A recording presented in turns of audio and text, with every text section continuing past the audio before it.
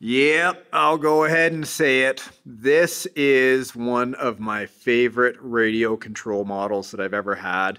I did have a lot of fun with this summer, the past summer, I should say. Now we're kind of flipping right over into the fall season, getting close to winter in Canada.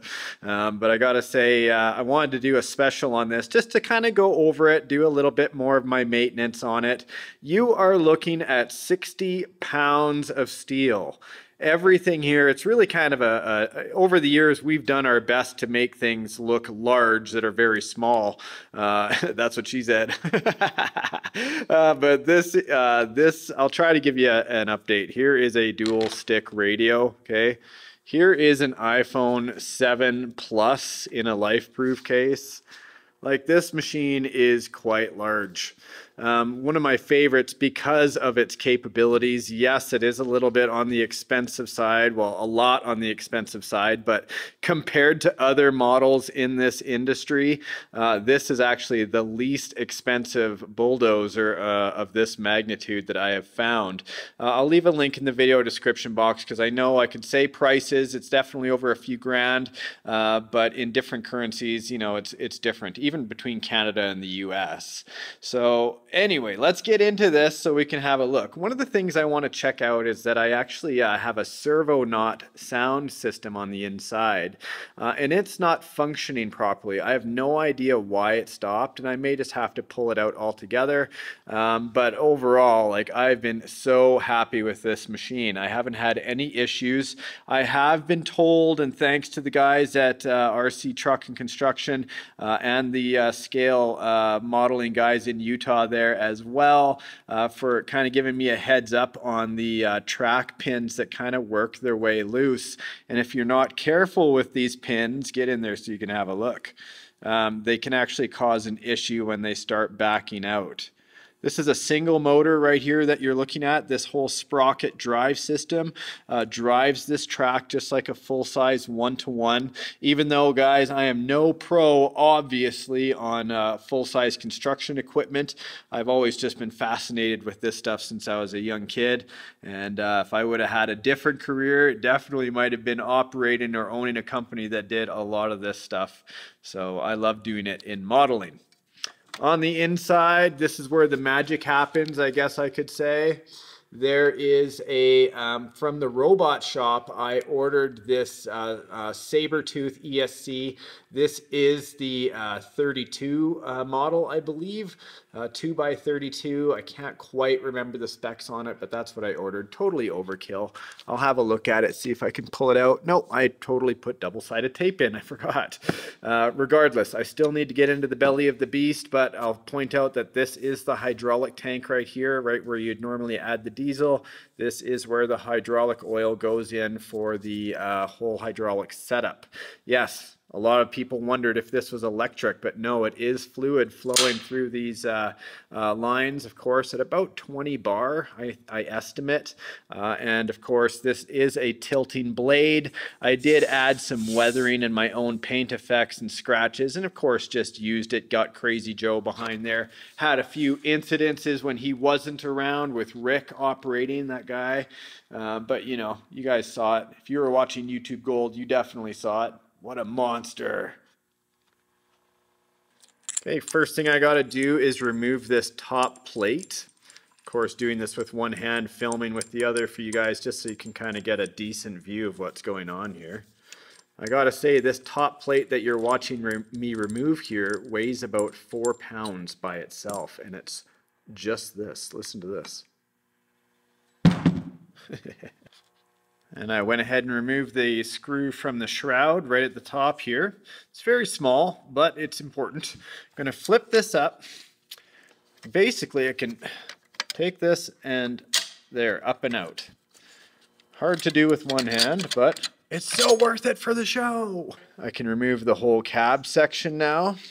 Underneath will be the speaker for my sound kit. So that's directly underneath the cab. I can undo that by simply doing the connector, and then you get to have a look on the inside. Now you may say, what is a Sabertooth ESC for? And this is so I can control 2 tracks on one side of my radio, right? Because the way it comes and set up on the radio I had was you had to push up on either side for either track. They were independently controlled. Well, instead, this way I can move forward or left or right, and I'm having opposite reactions by combining the ESCs into a track controller. Now, it sure looks like a rat's nest in here, guys. I know you'd be like, oh my God, I wouldn't have it ever, that dirty, but it's actually a controlled chaos. So here is just where it plugs into the battery up front. This is the part that's exposed when you flip it up and you put the battery in on top. All of this sits underneath the cab and really is never touched.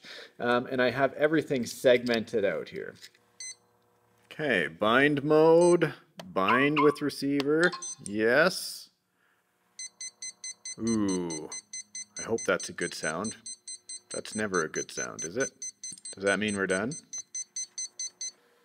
Okay, so after about 30 minutes off camera, I went through and mapped every single wire. I redid everything in there to make sure that there was no break in my servo knot, that's the name right there.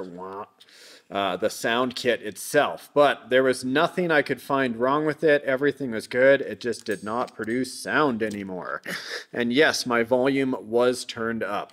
So I've decided to go ahead. I'm going to experiment with this Sense Innovations S dual kit that I have. I've had good luck with this. It is a programmable sound kit. You can download sounds to this, and I may find one that's half appropriate. For me, it's better than having nothing. But what I'm going to do is show you guys something that you may or may not have seen before. Beep, beep, beep. Take my radio for a moment. These here are quick connect soldering. Well, quick connects, period. Look at this. This has solder on the inside. Solder, wherever you are in the world, however you want to pronounce it. This kit I got on eBay, I think for 20 bucks. Solder sleeve connectors. Basically, you slide these on the wire, heat it up with a lighter, and it puts the wires together all soldered up. No heating iron or anything. So I thought I'd show you that. This might be handy for you to have out on the road.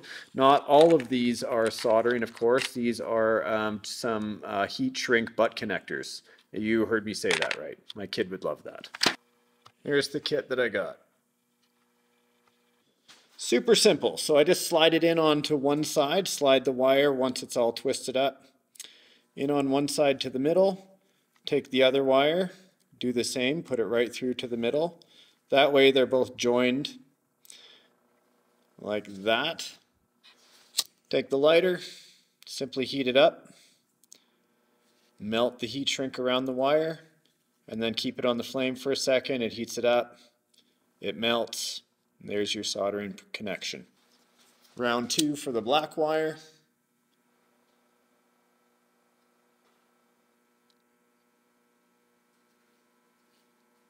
Melted and done.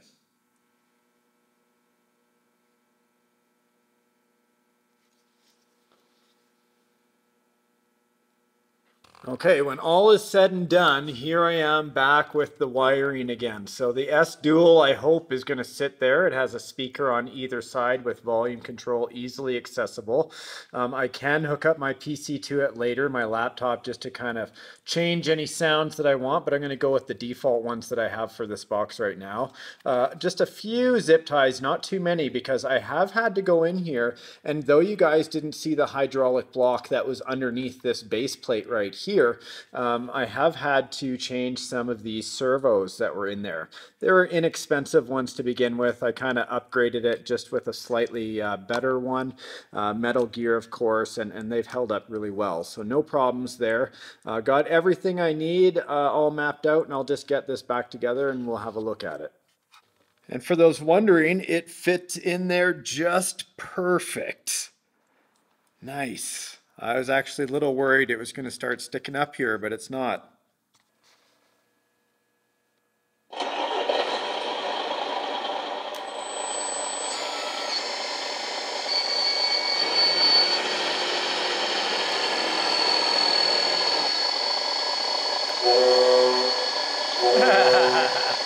Gotta change that.